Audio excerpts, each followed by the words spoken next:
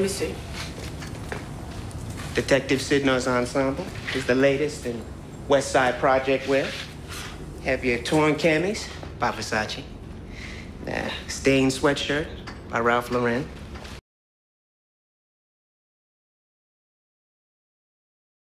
And here we go. It's Power 105.1, home of the Breakfast Club. Angie Martinez and that hip-hop and R&B. It's your main man, EmEz, with another edition of the Sunday Sit-Down.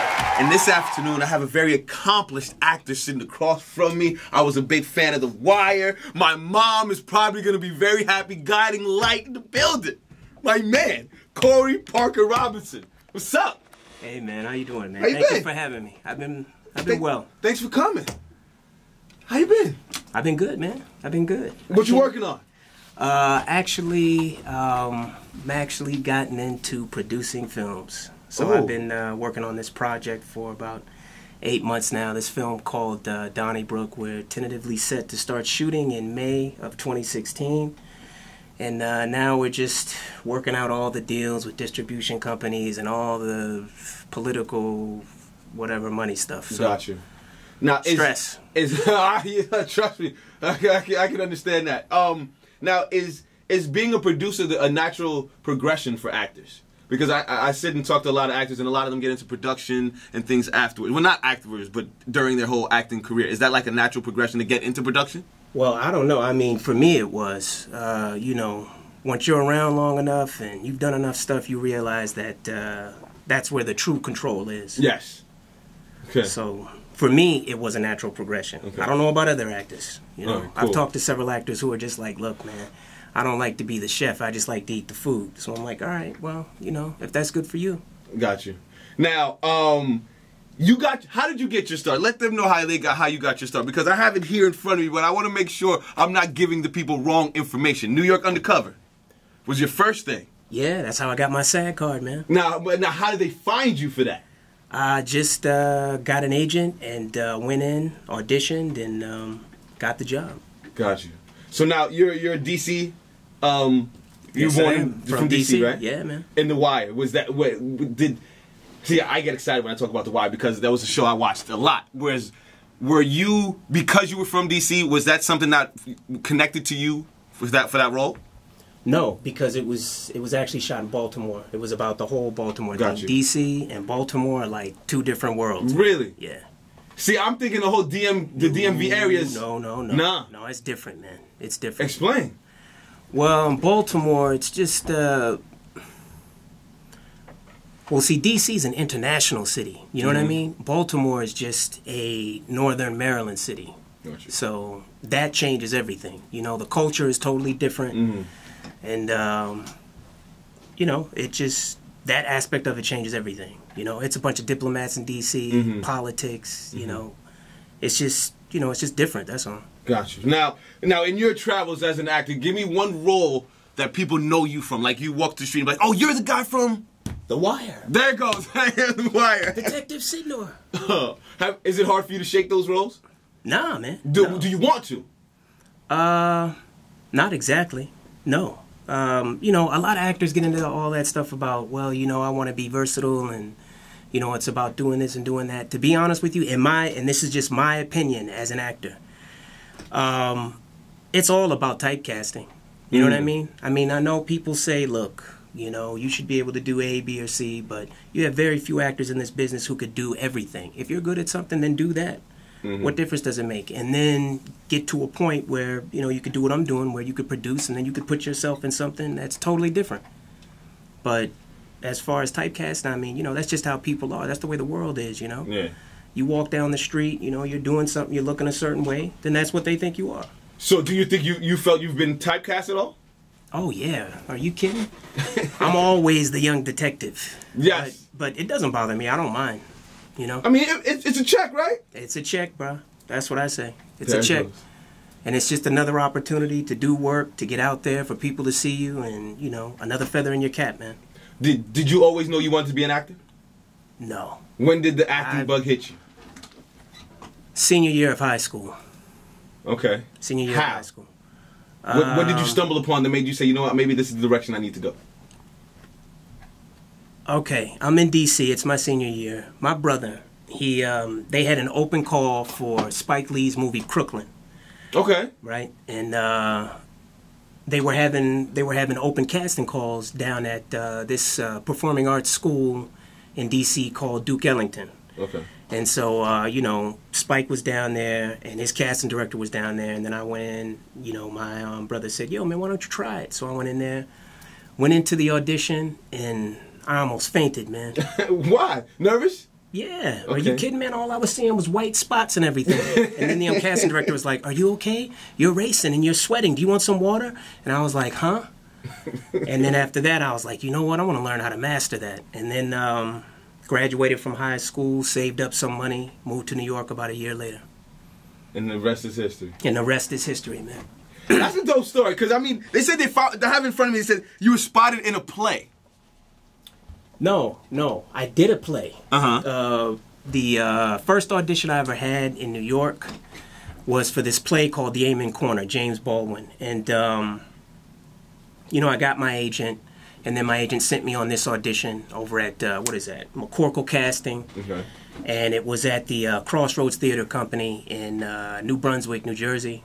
And I went in, auditioned, and they were like, we want you to play the role of David. So went in, and then I did that.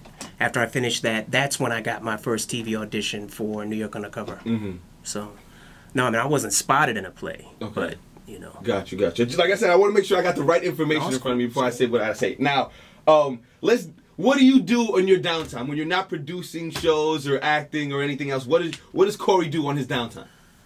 Man, I hang out with my wife and my son. I mean, I don't have much downtime, but when I do, man, you got to do the fam. So. How old's your son? 6 years old, man. Oh, I just mine is seven months. Man. So I'm 7 months. Yes. You sleeping? He's just starting to sleep through the night. Yeah. Man, listen. You're lucky, man. Mine took about a year before he started sleeping through the night. Oh yeah, man. Oh. Me and my wife were on shifts, man. It's rough. Yes, I mean he doesn't sleep through the night all the time, but when he does, it's definitely a plus. Well, when he gets older, man, he'll be good. Yeah. So besides for the project you're working on, any other things that we could speak of in the works for Corey? You know, just auditioning. About a month ago, I did a guest starring spot on this show, Unforgettable. I don't know when that's airing. I think it aired in October. It might be this month, November. I'm not sure. Okay. Other than that, man, I just been killing this producing thing, man. It's been taking up a lot of my time. Got you. So, what inspires you when you're thinking about writing a script or putting together a production? What inspires you? What clicks into Corey's mind? I was like, you know what? I want to put this together. So you're talking about as far as producing? Production, yeah, production. Okay. Now, this is just my opinion, all right? Just you, go ahead. I gotta tell you, as far as I'm concerned, the first thing that you have to do is you have to get the right actors in the right roles. I mean, that's key. So much is casting. Then after casting, you got to get the right crew together. You know what I mean?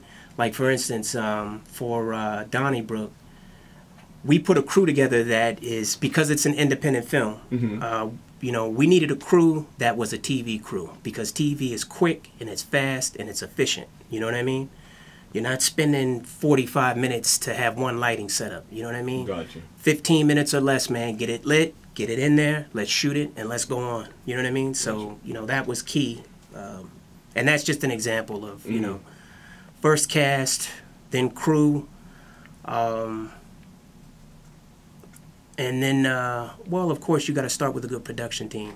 And, you know, I was very fortunate to be brought in, and this production team is very good because they know that the people that they need to bring on are people that are experienced in the industry as far as, you know, acting and things like that. Because this particular film is a very character-driven piece. You know what I mean? Okay. We don't have a lot of bells and whistles, and, you know, it's not Independence Day, you know, with all that special effects stuff. You know, this is a gritty Bronx, New York tale. So, what's it about? Okay, it's about this Afghan war veteran. He comes back from Afghanistan, and he's suffering from PTSD.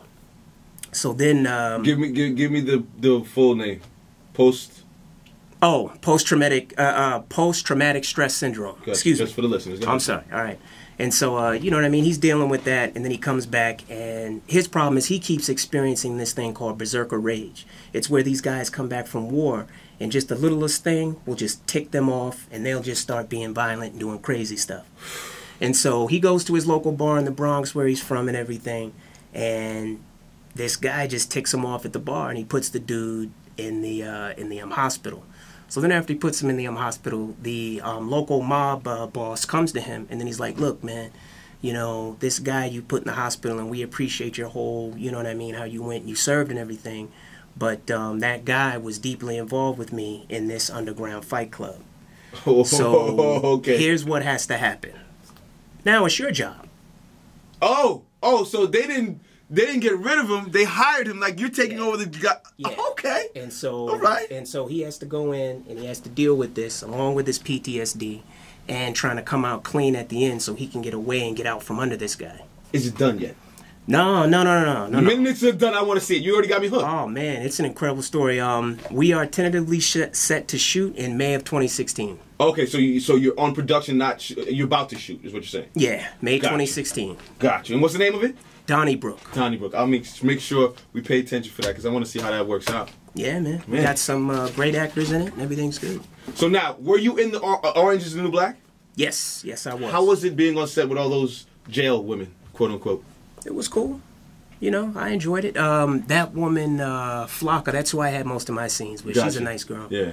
Okay. Well, thank you for coming through, man. No, thank you for having me. I appreciate you. I'll be looking out for, what is it called? Donnybrook. Donnybrook. Got you. Appreciate you for coming by. Next time you get some free time, we need to chop it up. I do these restaurant critiques. I call it Easy Eats, where we go into restaurants and have food. If you're in town one time, you're not doing nothing, bring the wife out, bring the son, have a couple bites to eat, critique some food. Absolutely, man. Okay. Cool? Yeah, let me know. Just, I'm at that mindful. Listen, we gonna use you. All right. My God. Corey Robinson Parker in the building. The Sunday Sit Down. Appreciate you for coming through, man. Thank you very much. Thank you for having me. My God. Another example of how easy does it. Who y'all want?